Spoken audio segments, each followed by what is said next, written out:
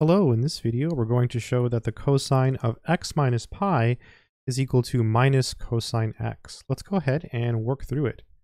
Solution. Let's start by writing down the formula that we're going to use to do this problem. It's the cosine of a minus b, and we're using this one because we have a minus, and this is equal to the cosine of a times the cosine of b.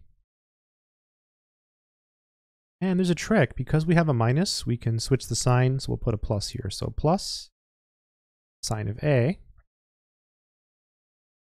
sine of b. All right, so now I'm going to go ahead and write down the left-hand side of what we're trying to show. We have the cosine of x minus pi. We can identify a with x and b with pi. So it's cosine of a, so it's cosine of x.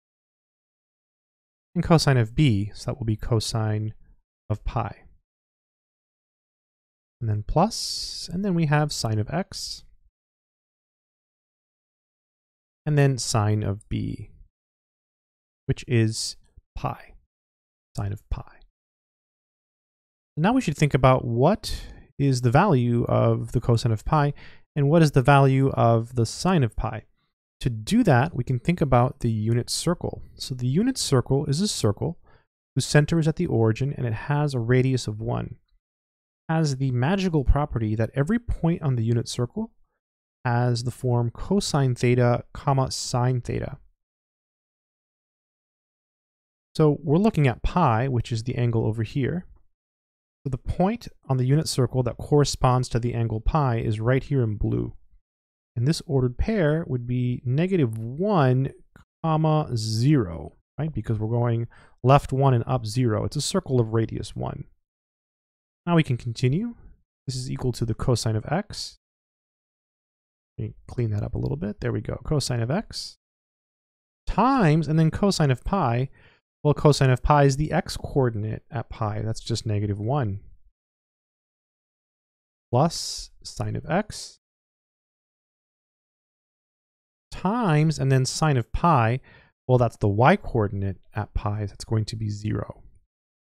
This is equal to, well, -1 times cosine is just negative cosine x. And 0 times sine is just 0.